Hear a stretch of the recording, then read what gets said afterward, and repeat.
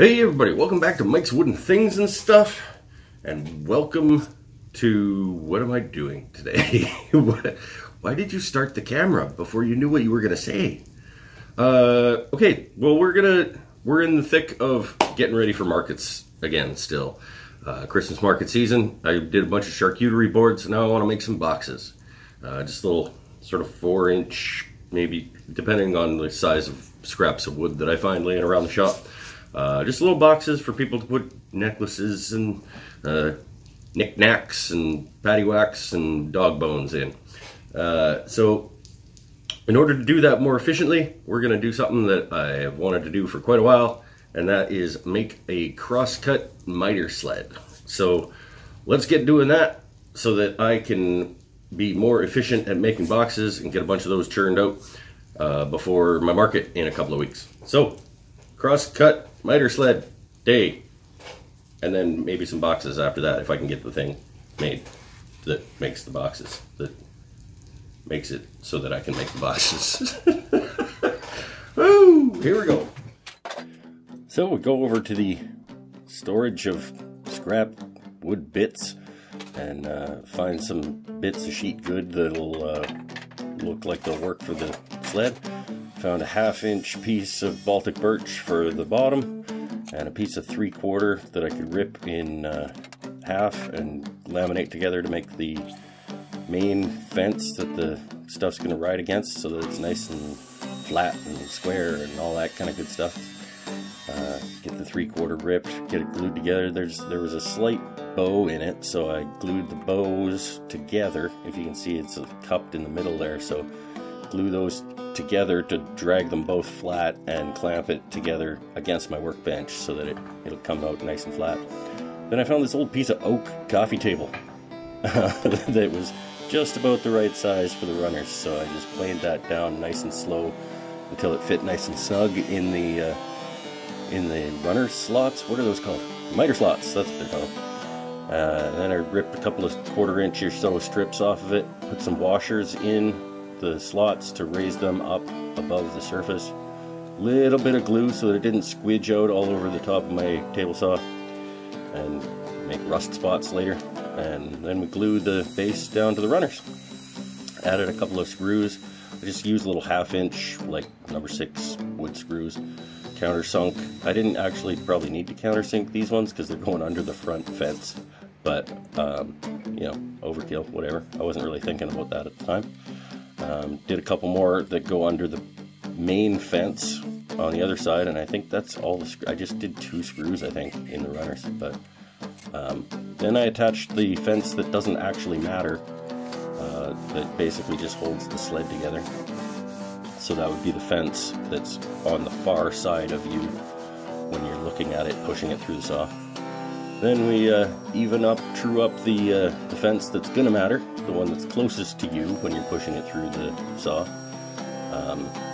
When I glued the plywood together, I made sure that one of the edges was exposed a little bit in the glue up so that it would ride nice and clean along the fence when I was truing it up in this stage.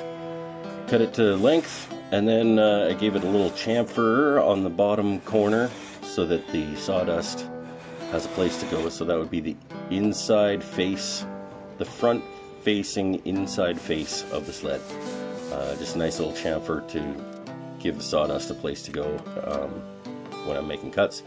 Then I put my full kerf crosscut blade in the saw, because that's the one that I'm going to be using to make miters and stuff, and tilted it to 45 degrees. Put the sled on the table, and I ran almost all the way through. I've got 1 screw in one side of the sled at this point, and so I can square the fence up to the blade using a square, and then I put a 2nd screw into the fence where it's approximately square, and then I do a couple of test cuts. Then it's coming in right at 90, and then when I flip it around, cut another 45. Flip the first side over so that it's matching the current 45, and then measured it, and it was at 90 degrees bang on, so I just screwed the whole rest of it down. I was super surprised actually that it was the first go at it that ended up being right on the money. But yeah, actually got super lucky. And then once I got the rest of it all screwed in, I did another couple of cuts just to double check that it was coming in where I thought it was coming in. Everything was riding at 90 degrees. Well, it has to ride at 90 degrees to the blade because it's in the slots. But if the blade isn't at 45 degrees and the sled's at 90 degrees, you don't end up with a 90-degree corner when you do this, which I did. And I was super stoked and actually really lucky. There are lots of videos online to tell you how to fix this if it doesn't work out. So watch those. But this is what worked for me. Alright, so there's my mitered crosscut sled. I'm super surprised that it seems to be cutting perfect 45s at a perfect 90, which is what you need to make miters. On the first shot, I didn't have to tweak anything or anything, but I guess, you know, we won't really know until I make 4 of them and try to put them together into a box. So it looks like, so far, it looks, with just one, it looks like it's gonna work. But I'll let you know after I make some boxes, which will be the next thing that comes up on the Mike's Wooden Things and Stuff channel. I almost forgot the name of my own channel. All right, it was quick. It was maybe a couple hours, including waiting for glue to dry. So if you need one of these, go ahead and build it. It's not as complicated as you might think. Thanks for watching. See you next time when I make some boxes with that guy right there. This guy. Oh, there we go. Mitered crosscut sled.